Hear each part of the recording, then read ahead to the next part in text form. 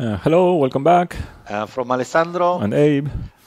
We continue our journey with various geometrical entities in OpenRender. We were looking in the last episode at segments, and maybe we want to go a bit more in the rabbit hole with segments. Let's go. Yeah.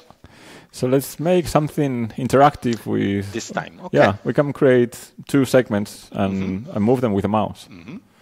I have to think a bit, like we should create maybe a mutable list of points. Right, yes. Which we can move with a mouse. Maybe and then create a new segment object in the... Yeah. All the time, okay.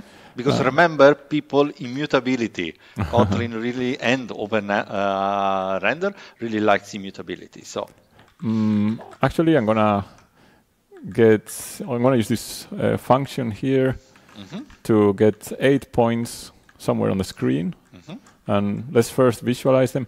Wait, I'm gonna move this out so we don't recreate it on every frame. And then we draw them as circles. Draw where circles, points, 20, for example. Okay. Very nice. So now I'm gonna use these, like 4 of them to draw one segment, and then the others for other segments. So you mean four pieces will be information about one cubic segment, and the other one the other one. Actually, okay. I could do that already. So maybe I create a segment 1. It's going to be a segment, and I will take... You could do 0.0, 0.1, 0.2, yeah. 0.3. It's a bit tedious, yeah. But that's it. 2 and 0.3. And I have to import this segment from OPENRNDR, and I can draw this. Drawer segment S1. And nice. Interesting, because it's not clear who is pulling from those. Yes, exactly. But well, that's how it is. And because these points are not ordered. Yeah. Like, our brain would like to see. Actually, technically, we can order them, but that's another story from top to bottom. But that's another story. Yeah. So I'm gonna create a second one. S2. Nice. And so now, how can we move them around? I think we have mouse, button, down, or we can do even very quickly just by drag. So you want to be able, tell me if I'm understanding correctly, you want to be able to click on the point and move it around. Okay? So basically, we have to be able to see that the mouse is dragging inside one of these points. I was thinking of just finding which one is the closest and move that one. Okay. Okay. So let me see. So we have points, and what is it? The nearest? How do we find the closest one? Mean by? Mean by this? Do you the closest to what? The closest to the mouse position. So I would say you have to create distances. So basically you can point, map, and compute the distance between the mouse position and the point. But there's also the possibility of just searching for the closest one directly. I think what did I tell you before about this index? withIndex. withIndex. Yeah. Okay. And then find the one with the lowest something. So it's mean by. Yeah. Okay.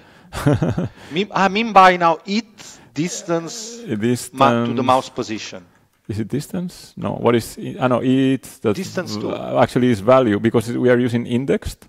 Value. Dot distance. Yeah. To. This withIndex is a way of getting the index or maintaining the index when we are searching for something. This is a bit advanced. So the it value is actually the vector, and now we can have the distance to mouse position. Mouse. Or we could use, because we have the event here. This is the mouse event, so use the event position. So this returns now the. Let me see, what does it return? Well, thing is an index value, and we want the index. So then we just have here .index, and now we have the index of the thing. So this is the closest index. And you want now the closest to follow the mouse? Yeah, then we just rewrite. So we say points. But wouldn't this result in clustering all the points? No, because it's going to only move the closest to the mouse. Ah, it only moves the closest. Yeah, that's correct. This is correct. So event position. Is this working? Oh, no, it's not points dot val. No, points. What is wrong? Point. Ah, because I didn't make a mutable list, so it doesn't know. Why are you trying to use brackets? So we just need mutable list. And I think this is it. Let me try. I can just click and drag. Ah, right. And all right, because this is dragged. I had forgotten that you have to click to activate it. Ah. So, it's funny because it's a bit difficult to control because when you're moving, it may jump to another circle. Yeah. This is a very hacky way. Like yes, but it's already fun, actually. Yeah, better for the users would be when you use mouse clicked, then you find you exclude basically. You find which one is the closest, and then you only drag the closest. Yeah. But okay, I think you wanted to show. To compute the intersection now. Intersection. Yeah. How are we doing with time? We're doing fine. Intersections. Not existentially, but we still have 40 years left. Yeah, exactly. We are just, with the time specified in this sense, it's fine. So intersection. Let's see. What was it? Intersections? Yeah, again? It was intersections. S1, S2. And we can draw a circle on a red circle on this point now. I think we're missing something. It's not. Is it intersections? It's in plural. Why is it in plural? Do you know? I know. The intersections. Why is it in plural? Yeah. I don't know. Another question. Do you know how many intersections you can have between two Bezier curves? How many intersections you can have between two Bezier curves? You can have 0. Yeah. That's for sure. You can have 1, but you can also have 2 if they curve, right? So you can have 9. You can have 9. Because you can also have a double one if it touches, right? If you make a Bezier curve that is like an S against another S. I guess 2 Bezier curves. They can cross 9 times, and that's why. And that's the maximum? Yeah. Yeah. Okay. In this dimension. Okay, so that's why intersections. So this will return a list. Yeah. Okay, nice. Yeah, and we could even kind of try that here. Like, well, so far we're not visualizing them, but if we create some kind of. Now it's interesting because we can show quickly the fact that intersection can also return an empty list, right? Yeah. So when we go and draw it, it could be empty, but this doesn't change the logic of the code. Right. Right? Because if we do for each... there is no problem. Okay, good. So we can... Where are we here? Drawing here is... So I'm going to call it ESEX for intersections.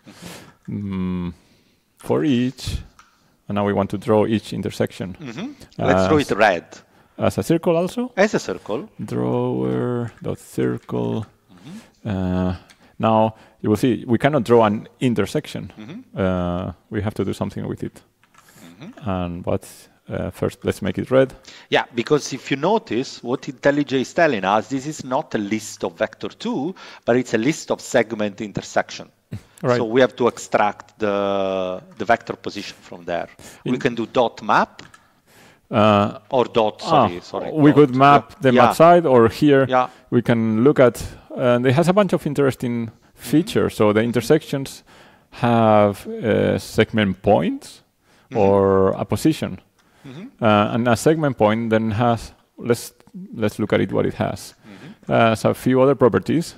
So you can find, for example, the percentage on the segment, in case you want, like the t value. Oh, right. Yeah. So you can find at which position of the each of the involved segments. So basically, at which value of the parameter t that parameterize the Bezier curve from 0 to 1, right? Okay. But in our case, we just want the position. So that would be easier. Let's see now if it's working. Pew. Yes. There we have an intersection. Yes, we have more 2 intersections. Yeah. We can try to make, I don't know if I'm going to be able to make the 9 one. The crazy case. Let me see. Yeah, it's quite hard. You have to move probably also the other control points. I don't know which one belongs to which. Yeah. You know what we could do? We could draw the little helper lines to know. Right. Like the segment from the start or end and the respective control point 1 or 2, right? Yeah. But we can already clearly see that the intersection is at least 3. Yes, at least 3.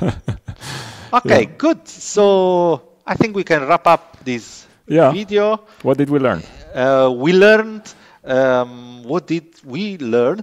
We learned about segments. We learned about control points. We learned about segment intersections. We learned about how to implement a bit of interactivity. And we learned about withIndex.